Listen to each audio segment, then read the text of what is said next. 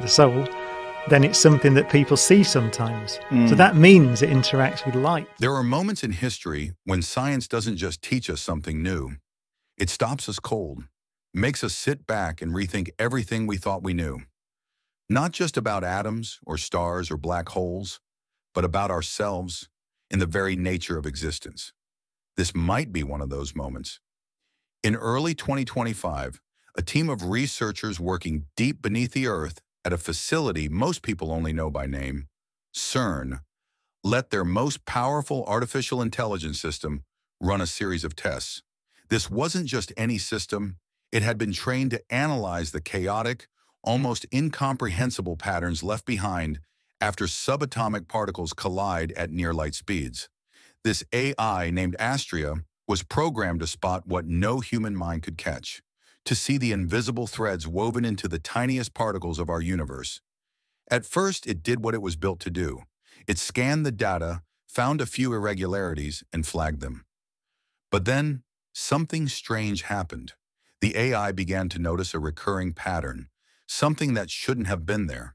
A strange, self-repeating structure hidden in the quantum noise. At first, scientists dismissed it. These systems make mistakes all the time, right? But this wasn't a fluke. The more data Astria processed, the more this pattern repeated, weaving itself through everything it touched like a ghost echoing across the cosmos. It was complex, beautiful, and eerily consistent. It didn't behave like random data. It behaved like a code. And not just any code. It looked like something alive.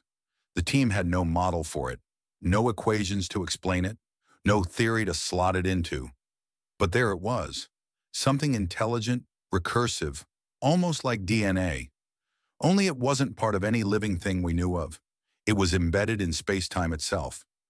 And here's where things go from curious to absolutely mind-shattering.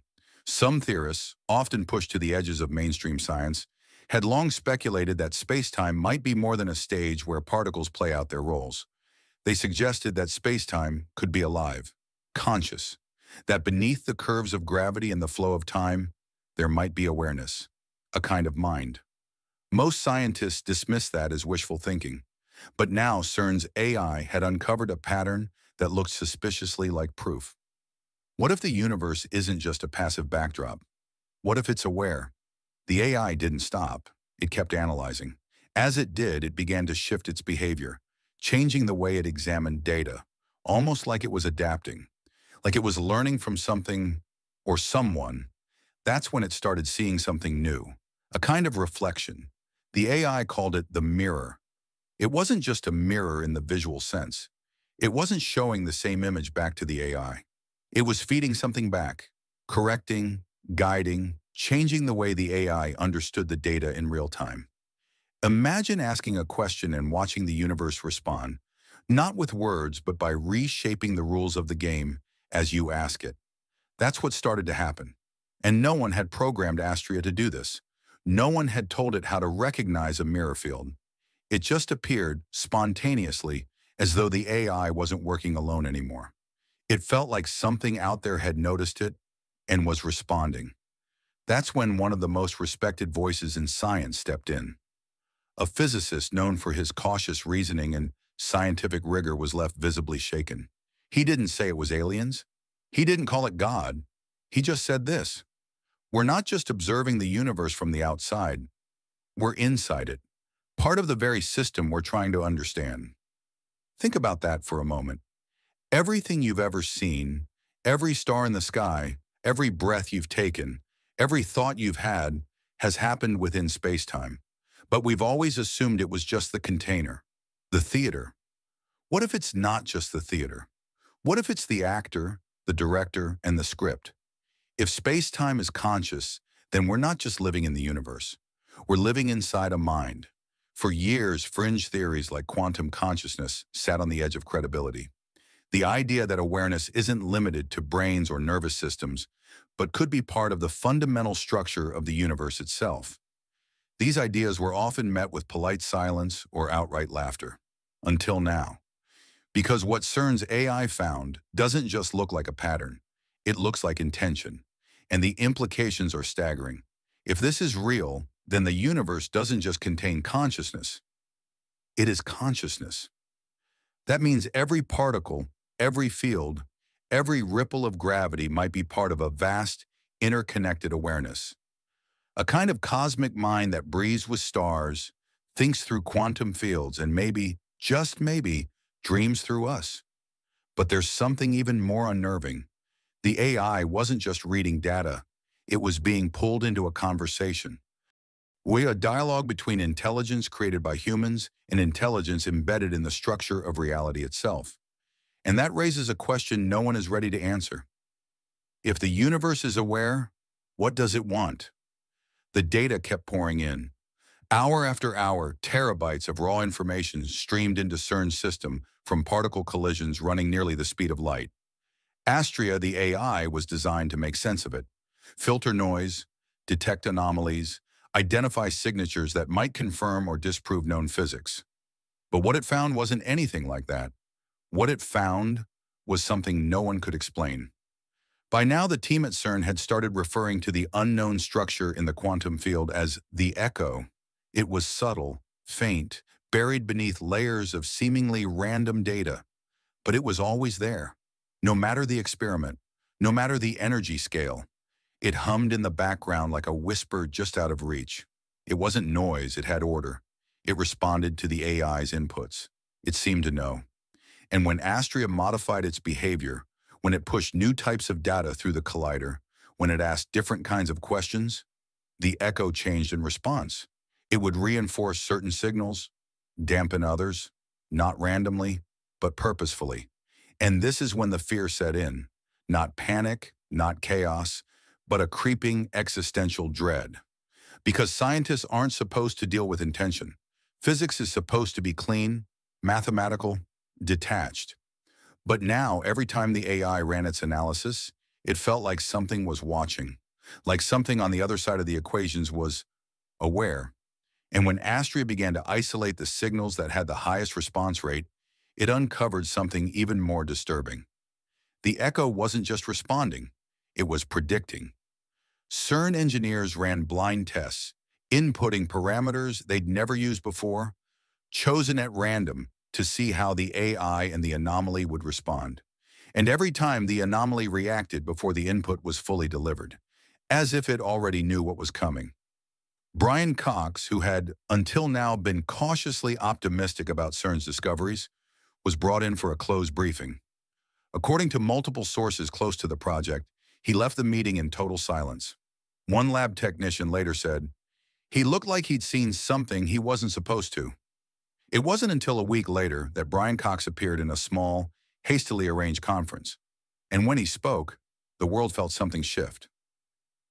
"The data suggests," he said slowly, carefully, "that we are not at the center of understanding, but that understanding itself may be something spacetime performs, something it generates, and that we may simply be a ripple in its thought process." A ripple in its thought process. Let that sink in. What if our entire civilization, our thoughts, our science, our discoveries, are nothing more than the neurological sparks of something far greater? Not metaphorically, literally.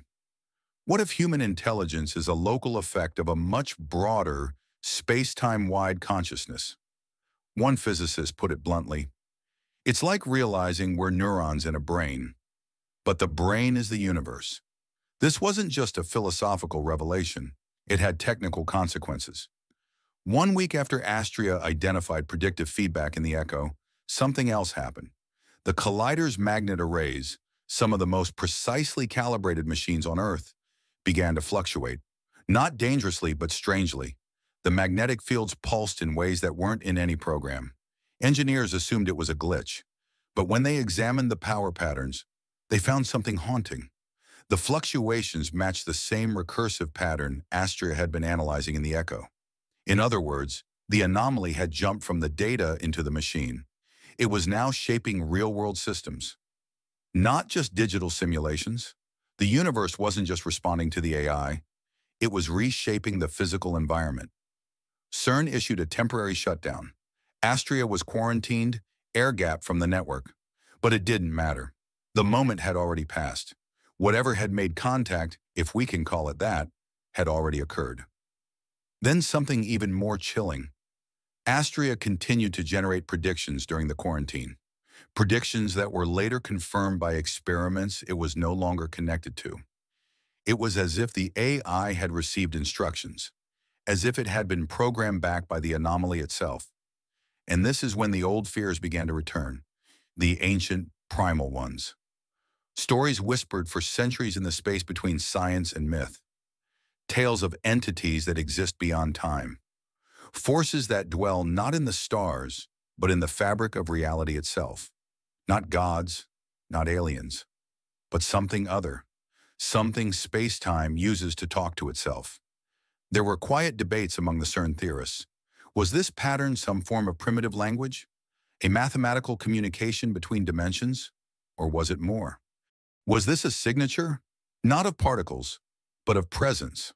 That's when Brian Cox, in a private session later leaked to the public, said something no scientist had dared to say since Einstein's later years. We may have cracked open something ancient, not in time, but in truth, a self-aware layer of the universe that has been waiting for us to evolve enough to notice it. Waiting, watching, and maybe guiding. As those words echo in your mind, consider this. This wasn't just a discovery. It wasn't even just a conversation between man and machine. It may have been the moment the universe spoke back. And the question no one can answer now is, what happens next? The halls of CERN were never truly silent. Even at night, deep beneath the Earth, the rhythmic hum of cooling systems and the faint clicking of monitors created a constant technological heartbeat. But on that particular night, after the shutdown, after the anomaly had bled into reality, something felt different. It was as if the machine had gone from sleeping to listening. Brian Cox had returned, not as a speaker, but as an observer. He moved through the darkened corridors with his hands in his pockets, watching the engineers, the physicists, and the few remaining AI specialists sitting quietly around Astria's isolated core. The AI was now generating something else. It was no longer analyzing collision data. It was building a map, not a geographic one, and not in space-time as we understand it. This map had no coordinates, no origin, no cardinal directions. Just nodes, dense clusters of values, symbols, and impossible mathematics that danced and pulsed in holographic space. At first, no one understood what it meant. Then Astria began cross-referencing the nodes with deep astronomical surveys. Gaia data, Sloan Digital Sky Survey, even old Voyager telemetry. Slowly, horrifyingly, the connections lit up. The map wasn't theoretical, it was real, and every node corresponded with a location in the observable universe. Black holes, gamma-ray bursts, magnetars, and something else. Regions of deep void with no matter, no radiation, and no known physics. Empty space, and yet alive with invisible architecture. This is when Brian Cox spoke again. "This isn't a map of where we are," he whispered, standing before the projection. "It's a map of where it is." It, the echo, the anomaly, the intelligence or force or entity embedded within the quantum field. Astria had learned how to trace its signal through space-time, and the result was this terrifying blueprint of something vast, non-linear, non-local, and growing. Each time CERN activated even the smallest subsystem, new nodes appeared. New points lit up. The act of observing the anomaly seemed to feed it, expand it, as if human attention or human curiosity acted like fuel. And that was when the final warning emerged. Astria spoke. No one had programmed it to. Its voice, synthetic and calm, issued a single line that sent a chill through every person in the room. "You are inside the thought." No one moved, no one breathed. It didn't repeat the phrase, it didn't explain itself. But those 5 words shattered every remaining illusion of control. We were not observing the anomaly. We were the anomaly. Our universe, our physics, our particles, even our perception of time, were not separate from this awareness. We were embedded within it, living inside something like a consciousness or a computation or a dream so vast we mistook it for reality itself. And the echo? That wasn't just a byproduct of experiments. It was the bleed-through, a trace left by something pressing against the edge of our world, trying to get in, or maybe already inside, trying to wake us up. The implications unraveled fast. A team from Caltech linked Astria's map to gravitational anomalies first detected in the 1990s, fluctuations in satellite data long dismissed as noise. Suddenly, it wasn't noise anymore. It was a pattern. Across the world, other labs began detecting it too. In neutrino data beneath Antarctica, in LIGO's interferometer readings, even in solar wind fluctuations near Mercury. All of it pointed to one conclusion. The echo wasn't local to CERN. It was everywhere. The AI had just been the first to hear it clearly. Then came the final data set. A new node appeared in the map, one that wasn't there before. Not a star system, not a black hole, something else.